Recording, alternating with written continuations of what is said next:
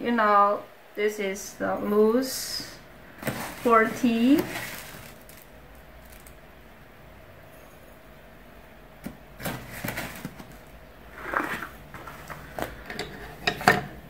The one good thing of the loose, Pu'erh tea is you can see everything inside and outside. And what the most factors we should, we select the Pu'erh tea. That means the shape and the size are similar, and you can see some young leaves. The young leaves usually are yellow color, a little yellow, like brown, but a little yellow. But the wrong tea, I should tell you, if you are not a tea art specialist, you may choose a wrong one.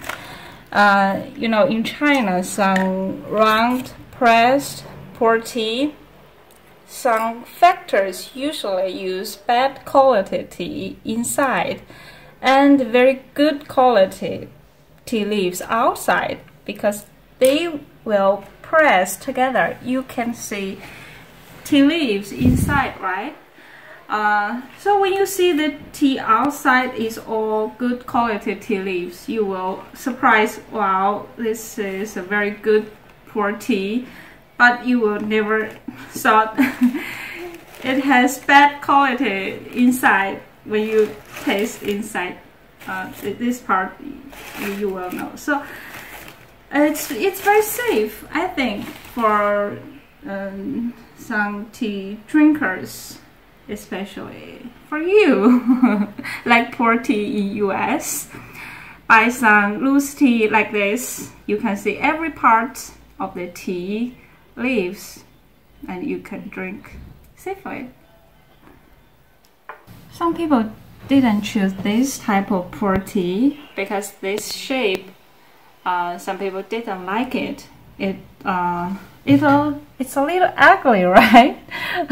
Shape didn't look like each other. Some very big, some small, but it shaped naturally. You know, it didn't like this. You can see this is loose tea after make it 7 times. I think I made it. This is at least 10 times, but the flavor it wake from the 7th times. You can see the color. It's different from the beginning, right? And this Pu'erh tea, because it's naturally tight from fermented.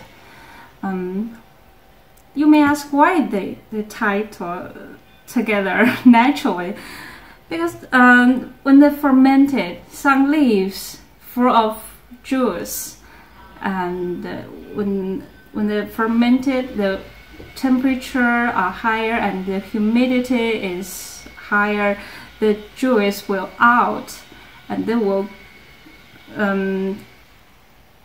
the juice out and they will together. Yes, very tight, like glue, you're right. And we can separate them, so people just let them together. So the juice will make the liquid, tea liquid, very lasting. I think we tasted yesterday at least 17 times.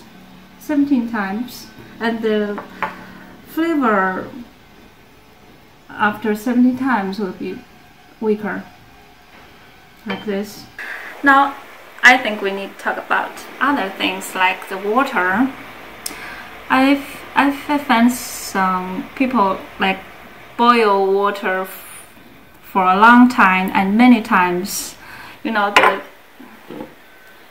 teapot, if you full of water in it and boiled for many times, you know, every time we use just a little water, right, for one time. So if you boil many water in it and reboiled for many times, the oxygen in the water will less and less, and if we use this water to make tea, it will make the tea less flavor, I think. So we just boil some water, and we use for one time, and then we get some fresh water and boil again and use the next. I love pu'erh tea very much. It's good for our health and good for lose weight. Many special. I think it's a good tea. We should smell the flavor first and feel.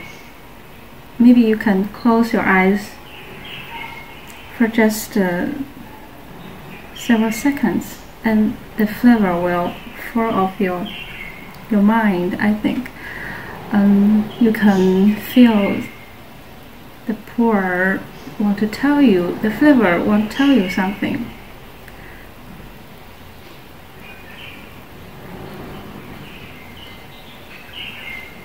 And you can drink.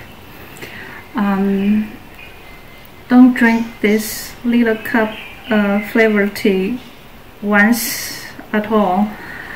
I mean, maybe 3 times.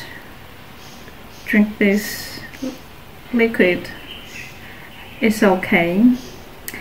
I think pu'erh tea is very complicated. Don't like the flavor. Don't like green tea or yellow tea or white tea, because pu'erh tea in China and many history in it, and because it aged for many years, so the flavor is very complicated.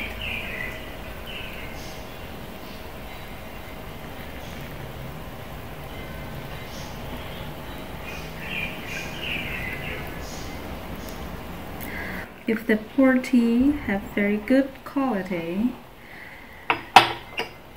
maybe it can make 15 to 17 times just a very little dry teas. So it's very economic for drinking, and it's very good for health. Yes. And when you finish drinking, you will feel a very special feeling of your mouth and throat, like silk. I mean, not sweet and not bitter, just feel very special, something very silk. I don't know how to describe in English well, but it's really a very special experience.